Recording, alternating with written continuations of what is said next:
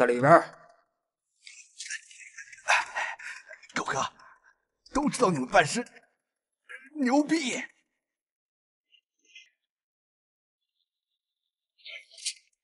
哎，我就知道你们办事肯定行。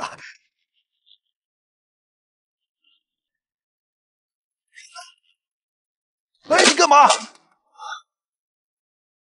你们怎么回来了？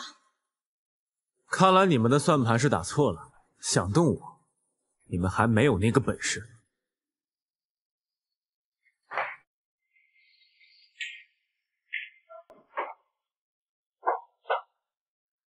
喂，爸，他们怎么？什么？好，我和妈这就去医院。这不是找着人埋伏收拾他们吗？怎么他自己进医院了？这不是找着人埋伏收拾他们吗？怎么他自己进医院了？成事不足败事有余，这一下可是要明着对着干了。明着就明着。妈，你先别着急。我听说今天有个豪门酒会，到时候我们想办法混进去，然后我再搭上个厉害的角色，我怕弄不死他们。还是我们菲菲聪明。走，咱先去看看你爸，看你爸怎么说。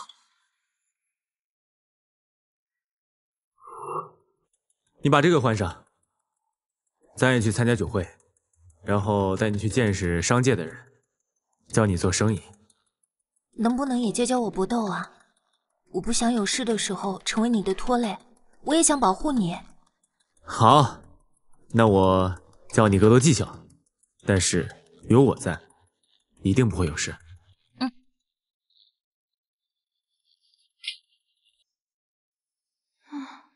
我爸说的这人靠不靠谱啊？哎，妈，他要是不带我们进去怎么办啊？哎呀，你放心吧，听说过这个孟三爷，他最爱美女。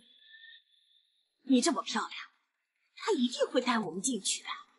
就看呀，你能不能攀上他啦？他可是我们最好的护身符。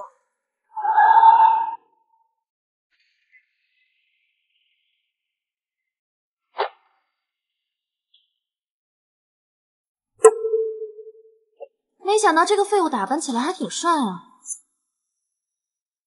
你们两个拉起来这儿干嘛？还打扮成这副鬼样子！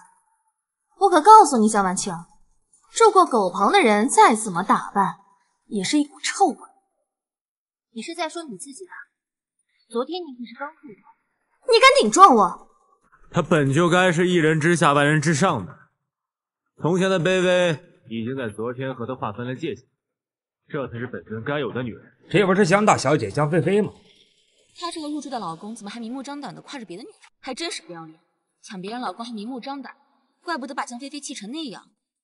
我和她已经离婚了，她和她的情夫串通好要杀我，被我发现，你觉得我现在还有错吗？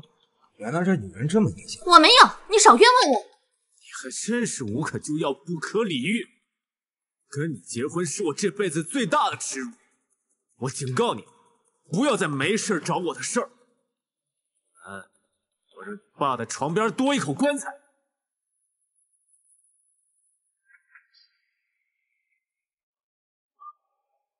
是，小人今生见你，真是三生有幸。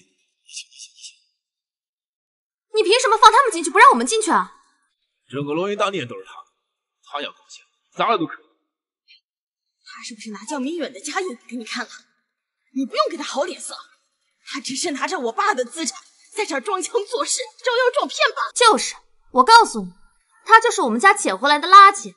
要不是我爷爷当年救他，他现在不是死了就是在要饭，根本不会来这种地方。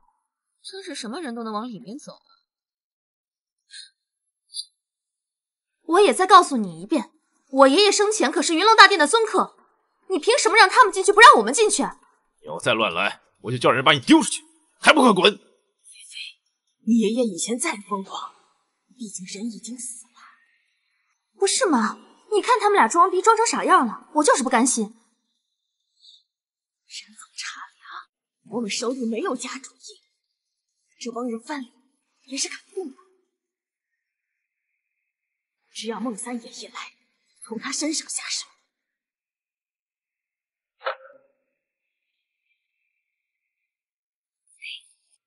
孟三爷来了，我跟你说，用尽浑身解数，也要让他们带我们一起进去。哎，瞎呀！还是个美人，怎么了？脚崴了？孟三爷，刚刚不好意思，脚没站稳。没事，三爷扶着。谢谢三爷。菲菲，邀请函找到了吗？邀请函我没找到，我记得我带了呀。啊，一定是丢在哪个地方被别人捡走了。哟，你叫菲菲呀？邀请函丢了是吧？没事，有三爷我呢。走，我带你进去。三爷，这不太好吧？哎呀，菲菲，三爷都已经说了，你就别再推脱了。以后啊，好好谢谢三爷就是了。就是，你看这宴会马上就开始了，进去吧。正好啊，我今天还没带午饭呢。三爷，您来了。不过他们两个没有邀请函是不能进去。放屁！她是我的女人，她是我老丈母娘，头他娘的就是一家人，怎么就不能进了？那好吧。哎，三爷，您玩的开心啊！别玩太作了，要不然，哼。不用担心，他们只是商人。这个酒会就是那些商界大佬谈生意的媒介。一会儿胡鹏会来，他会教你一些问题。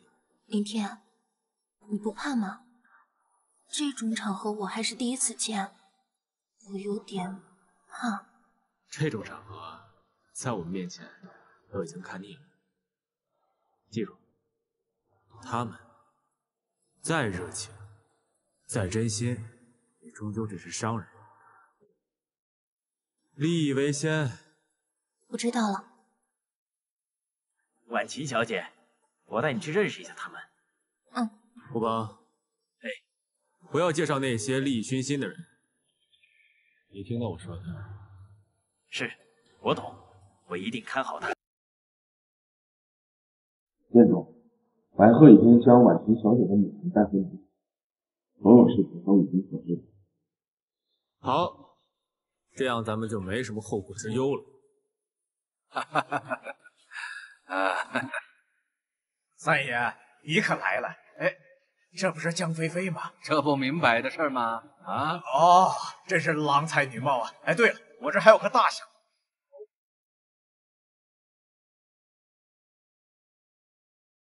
这种狗杂碎也配待在这种地方？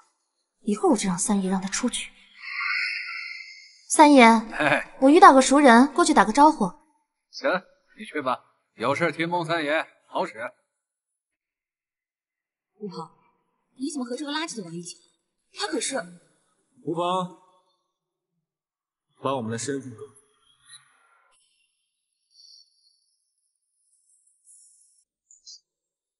去哪儿啊？怎么被人嫌弃了？你怎么跟个狗皮膏药似的？那我们走到哪里，你就要跟到哪里，各走各的不好吗？你干嘛总是来找事？江婉晴，我看你现在真是越来越放肆了。你以为他拿着我们江家家主印就可以胡作非为一辈子吗？我告诉你，你少听他的。一个小小的江家家主印，根本就不放在眼里。你别得了便宜还卖乖啊！你不稀罕倒是还给我嘛！我就喜欢看你想要又得不到的样子。我可告诉你啊，江菲菲现在可是孟三爷的人，你们马上就要被净身出户、流落街头了。这句话我都听腻了。我们现在不但没有流落街头，反而越过越好。江婉晴，我看你真是个笑话。孟三爷可是整个商界运作的中间人，凭他的个人实力，连4大家族都要给他几分薄命。只要三爷一句话，整个业内的老板都会打压到你们公司。我看到时候你拿什么动我？他真有那么厉害？到时候啊，即便你们交出了家主印，也会被挫骨扬灰。宝贝儿，谁又招惹你了？三爷，你来的正好。这个男人是我的前夫，这个女人嘛，就是我们家养的一条狗。找死！他们两个狼狈为奸，占我江家家主印不给，还处处欺侮我们。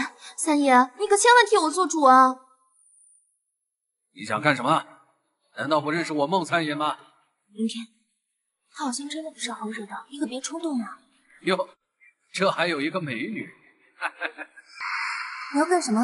这里这么多人呢！小心引火烧身。美女，以后要跟着我孟三爷，保证你要什么有什么，就是要天上的月亮，老子也能给你摘下来。